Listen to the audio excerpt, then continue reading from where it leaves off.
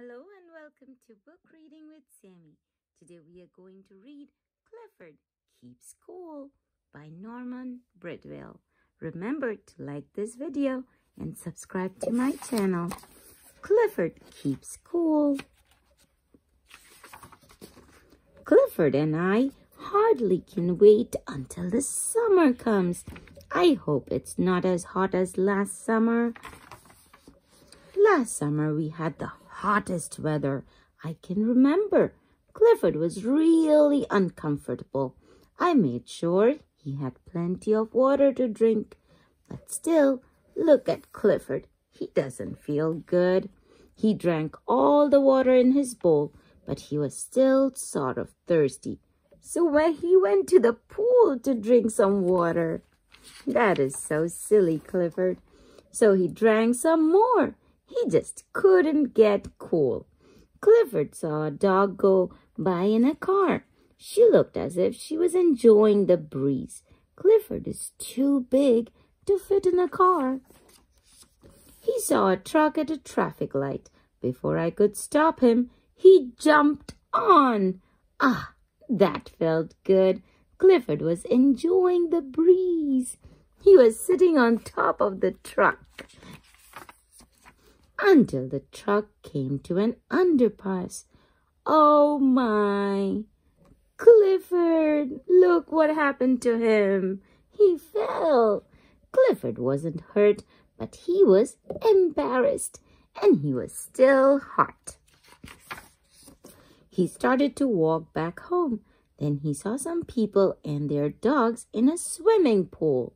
Clifford didn't wait for an invitation. What did Clifford do?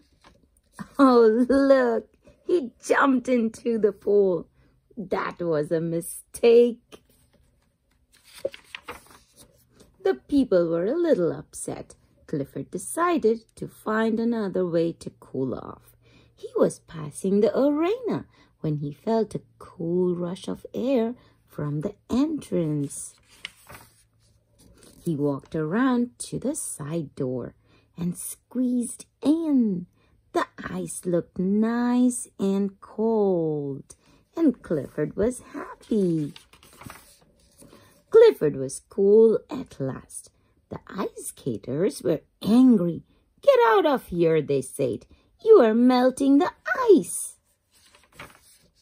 Clifford was sorry. He was only trying to get comfortable. He was leaving when I caught up with him.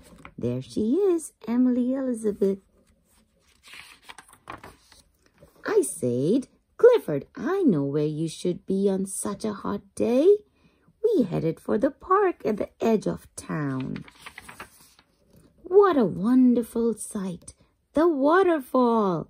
Now Clifford was comfortable. He was sitting right at the waterfall. Suddenly we heard shouts. Some kids in a boat were in danger.